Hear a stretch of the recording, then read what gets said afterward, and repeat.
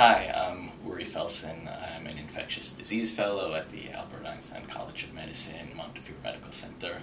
Einstein really has an outstanding infectious disease program.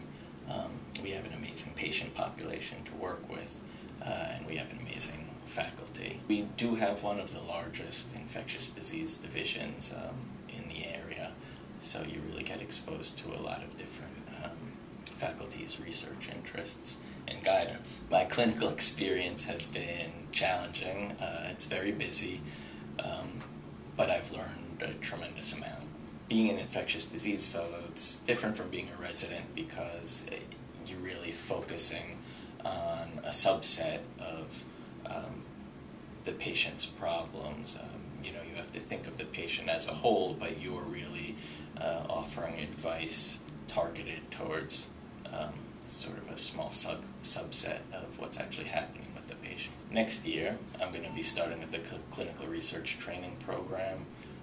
So that's actually a master's degree in clinical research. And sort of alongside that, I'm going to be working on a project looking at HIV screening in our emergency departments. I'm going to be working with Dr. Barry Zingman and Dr. Aaron Bellin.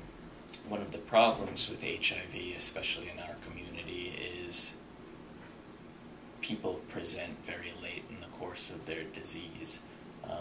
We've made a lot of efforts to increase screening overall for HIV, but one of the keys will be to target our screening towards people who are at risk for presenting later in disease. So what I'm going to be looking at is differences between patients who present earlier in the disease versus later in their disease. I think that if we're able to identify characteristics of patients who are more likely to present later in their disease, we're better able to focus interventions that might help to catch them earlier, allow them to get themselves into care, as well as prevent transmission of disease at a time when they didn't know that they were actually infected.